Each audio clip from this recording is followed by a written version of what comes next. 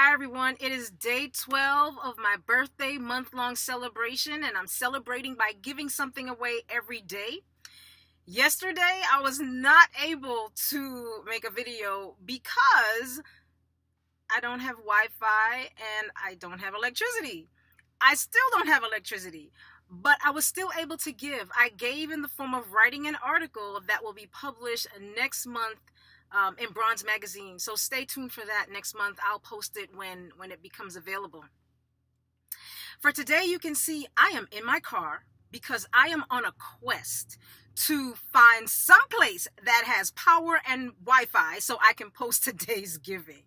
And today's giving is a newsletter I wrote a while ago about it's 11 tips for making meetings in the workplace more efficient, more productive, and in a way that they reduce stress. I know that meetings can be stressful because I experienced it myself. I used to work someplace where we used to meet about the meeting that was to come, and then we would meet and have the meeting, and then we would meet about the meeting, and then meet about the meeting that's going to come after the meeting. It was crazy.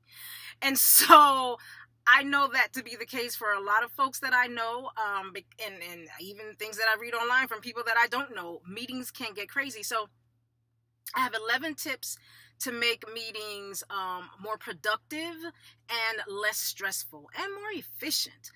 And I've used them myself. One of them, I even observed another team and I saw their efficiency. So as you're reading through the tips, some of them you may already know, maybe even use, and some of them you may never have heard of, but I'm telling you, no matter what you read in all of the tips or what you may think, number 11 is a winner.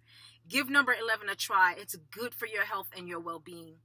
So that's it. That's my giving for today. You'll find the link to that newsletter below the video. And I'm going to wrap this up now because now I need to go find a place that has Wi-Fi so I can actually post today's giving. I hope you're having a blessed day, a great day, a grand day. See you tomorrow.